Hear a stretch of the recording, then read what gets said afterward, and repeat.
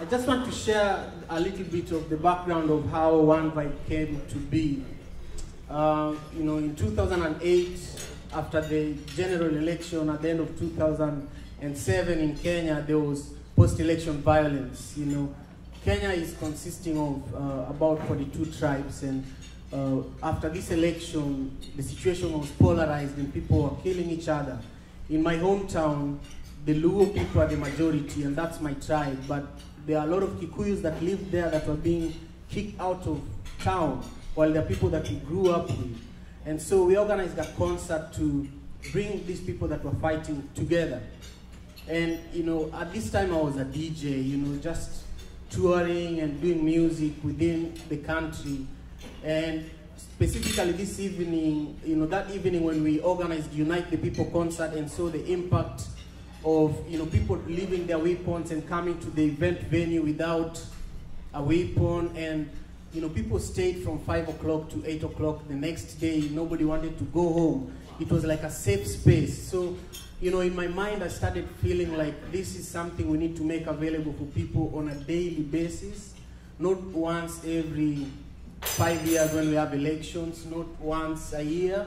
And so that's where the journey of One Vibe Africa began. I transformed a DJ business into a non-profit organization, literally by asking the DJs that played that night to contribute a part of the money that I had paid them, So we went and registered One Vibe as a non-profit organization in Kenya in 2008.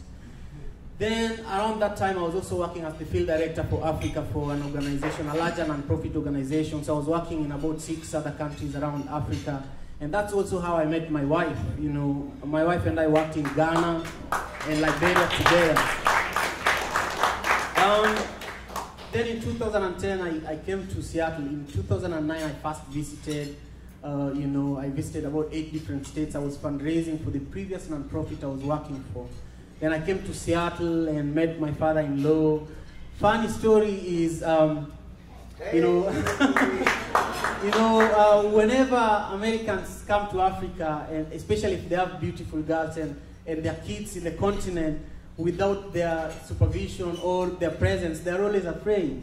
And so when John, my father-in-law, was leaving, we were at the airport drinking Tusker, the beer you guys are drinking. He said, Simon, you better take care of my daughter, And my understanding at that point was like, you need to marry my daughter.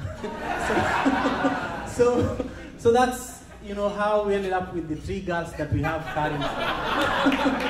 But, I like the mic. But, I want to also share a few stats with you guys. So in 2013, when we formally began our education, music, and art program in Kenya, we only served 68 kids in the slum of Manyata where I grew up. We provided art programs, we brought instructors to give them painting classes, traditional African music classes, DJ classes, dance classes. And now we are serving about 30 kids per week, So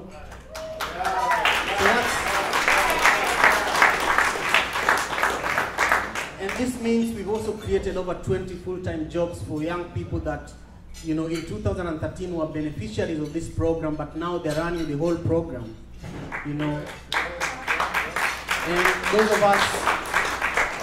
those of us from Africa and Kenya who are here know how difficult it is to land a full-time job without knowing somebody, And so imagine kids in the slum coming in to learn and they end up with a job that, is now making them people that are like role models. For example, One Vibe Films, which is just one of our activities in Kenya, is now the biggest content producer for Kisumu County.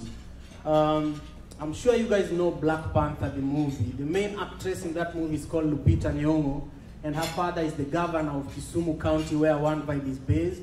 So imagine King County, all the content from King County being produced by One Vibe. That's how it looks. Vibes! It's huge. So,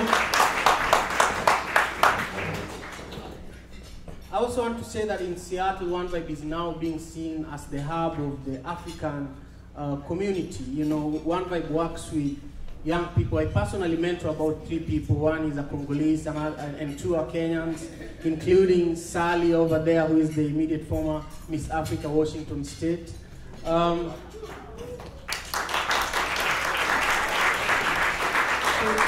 really, you know, One Vibe is a hub here in the diaspora. We are producing a podcast called Diaspora Connect, which demystifies the lives of African people here in the diaspora.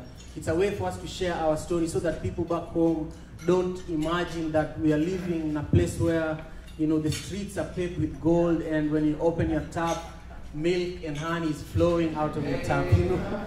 These are mysteries that we're trying to demystify by sharing our stories. And you know, I want to just deepen this conversation by saying that, you know, this work started by, you know, a relationship I had with my older brother. You know, some people called him Manas, some people called him Field Marshal, because he was very militant. And, you know, we grew up in a place where you had to be strong to survive, you know. It was real ghetto. You know, here in the States, we have projects and areas where life is difficult, but in Kenya, it's extremely difficult. For example, you know, my brother was a gangbanger. You know, he was literally robbing people, and I remember one night, you know, him and his groups of gangs had been robbing, and it became rampant that the neighborhood wanted to basically lynch all the thieves in the neighborhood. So there was like a group of 200 people going door to door and taking all the thieves and lynching them. So they came out to our door, and, you know, our door was made out of wood, you know, just a simple door. And we knew that our house was surrounded. You know, we had over 200 people there chanting my brother's name and ready to take him out. So my mom woke us up and she said, look, I'm going to go out, and you guys cannot say that he's in the house. So we hid him in the ceiling in our house.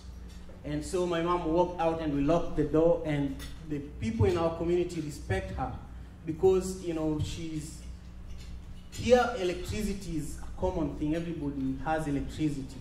But my mom was the first woman that brought electricity to our neighborhood. So people knew her, you know. So she walked out in the midst of this chaos and was able to calm these people down and tell them, look, my son is a thief, I accept that. But he's not here today, and I'm going to take action. And in weeks, my brother was in, you know, juvenile facility where young people are kept, and his life began deteriorating from that moment. You know, I remember sometime at night he'd come back home with wounds, you know, from being stabbed. And I would nurse him without telling the rest of my family members that this guy is involved in very dangerous things. So I would see the path that he was taking, and I would also see the path that my mom was taking of serving the community. You know, from 1997, my mom built an orphanage home that has, you know, served and helped a lot of people go to school. And, you know, HIV was prevalent in Kisumu. Globally, Kisumu had the highest HIV prevalence in the 90s. And so a lot of kids that were like 12 years old had lost their parents, and they were heads of families. And my mom worked in the local hospital, so she helped get kids food every Sunday. And over time, our home became an orphanage. So I was like, my mom is doing this and my brother is doing this. Which direction should I take? And so I began looking into what my mom was doing, and I became a business person. I became a community servant. And when I moved to Seattle in 2010, I began looking for people that, you know, aligned with my mission in this world, you know. That's how I ended up finding people like Nchuguna Gishuru. I ended up finding people like Waela Buzaki, Owura Runga, who is not here. And I built this community of people that also understand what this type of struggle is all about. And so tonight, I really want you to, you know, to understand that One Vibe is not just a hype. One Vibe is something that was started out of a deep personal experience, and I'm really lucky that I'm able to stand in front of you and create opportunities for young people that will find it completely impossible to even progress in life So I just want to thank you, and I want you to consider giving generously when Jake and Agneta begin doing what they know how to do best. So I really thank you for being here tonight.